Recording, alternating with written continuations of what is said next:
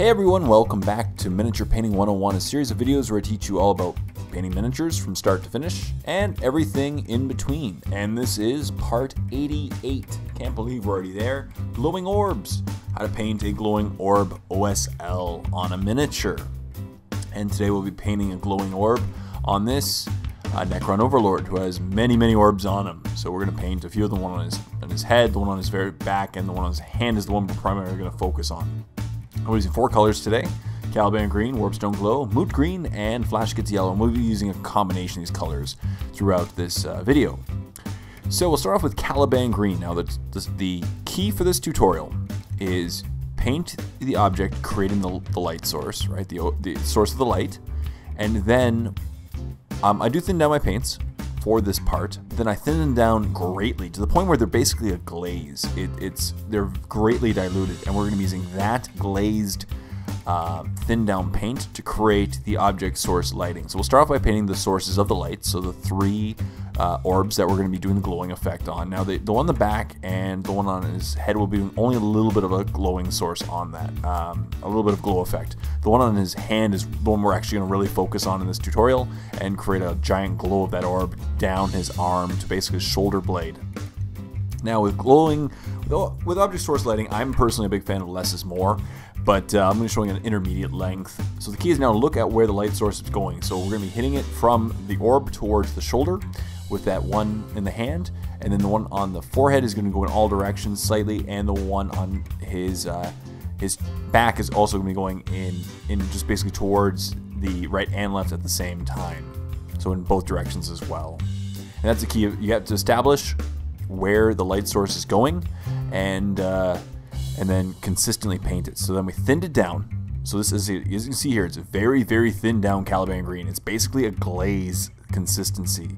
I'd say it's about 90% acrylic medium, 10% paint. And I'm going to use this to paint down the arm, and this is going to define the outer limits of the OSL. So we're going to go all the way to the shoulder blade, and I will go a little bit later and blend it slightly better on the shoulder blade.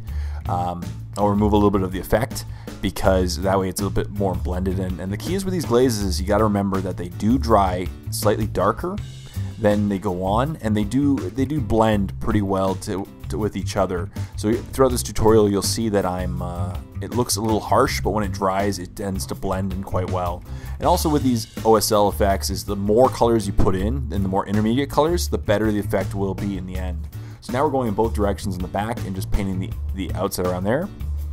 And now we're going to take Warpstone Glow. Now, technically I should have even done an intermediate step between, a 1-to-1 mix of Warpstone Glow and Caliban Green, but I'll just go straight to Warpstone Glow. Once again, thinning it down slightly, painting the orb. And now the cool thing with the thin down paint is I'm intentionally not painting it perfectly on the orb. I want a bit of cloudiness, because I like that cloudy effect on the orb. So you're going to see I intentionally leave brush strokes on it that will reveal the Caliban Green beneath it, because it creates that cloudy appearance on the orb, which is what I like when painting the orbs. And I'm going to go in both directions once again. As you can see, I'm going to go in a complete circle on the front temple after this. So I painted and with each part I'm focusing more upward and towards the guy, basically, with each of these orbs steps. So then once again I thinned it down greatly. So now it's a glaze consistency, and I'm only going to go about 3/4 of the way that I did the previous step. And I know, once again, it looks a little bit harsh, and if you find it too harsh, you can take a little bit of the previous step, because you'll have a bunch of it glazed down, and you can mix it maybe with a 2-brush blend. But you'll do, as I said, you'll find that it looks harsh now, but it will dry significantly more blended in. And the key is, once again, is you're going to go about 3/4 of the way around the arm, but also a little higher as well, because as you can see, I didn't go as down as I did the farthest step. And then with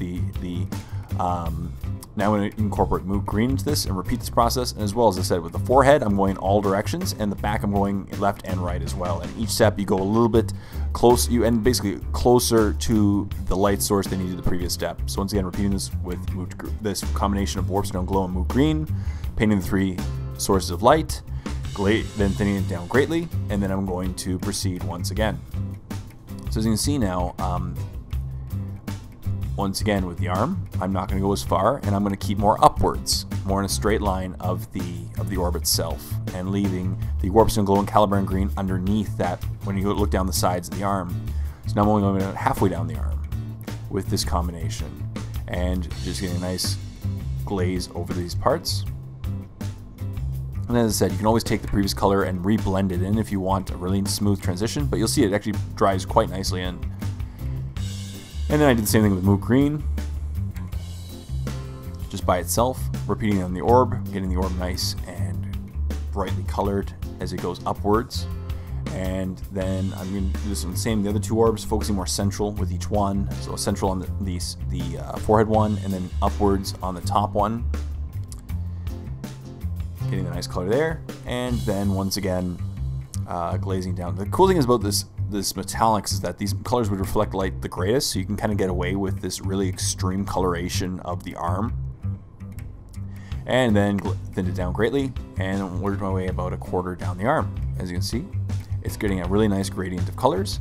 And as I said, the first step ultimately defines how bright it can be. You can go all the way to the body if you want, all the way to the head.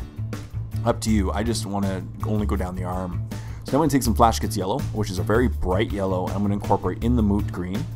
And so it's a 1-1 mix, and then repeat this process once again. And as you can see, there's a bit of a cloudy effect, and that's what I like with these orbs, which is producing a bright orb. Some people will go all the way up to a white. I like to stop at yellow when I'm doing greens.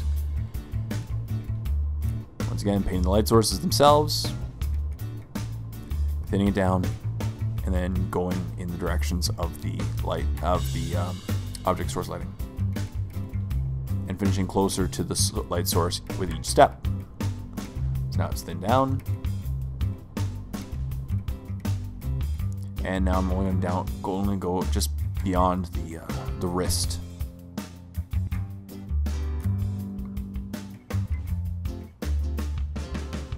As I said, people can do very bright OSL. I'm going to just keep it down the arm. It's still going to be bright. It'll still look very bright in the end, but it could have been much crazier.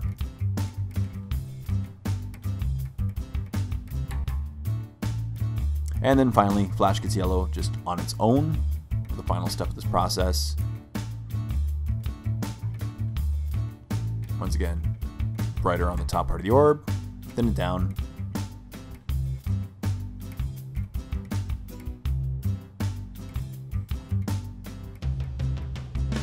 Kind of ends up looking like a rainbow of the arm, but that's what the OSL would be looking like.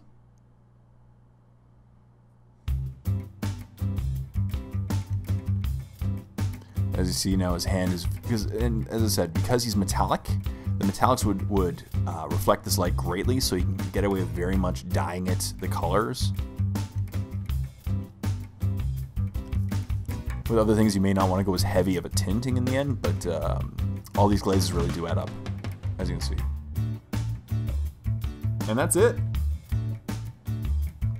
As you can see, that's basically it for glowing orbs. You choose your direction, and then you paint accordingly. And here's what the final product looks like. There's a bit of a cloudy effect on the orb, and there's a good gradient of colors. This get blended actually quite nicely in.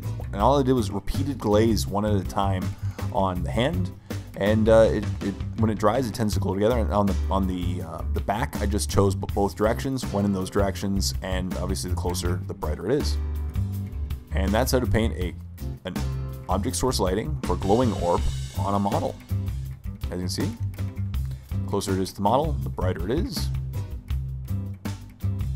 And yeah, I could have even gone further with the Caliban green and could have gone all the way to the body, but I'm okay with that.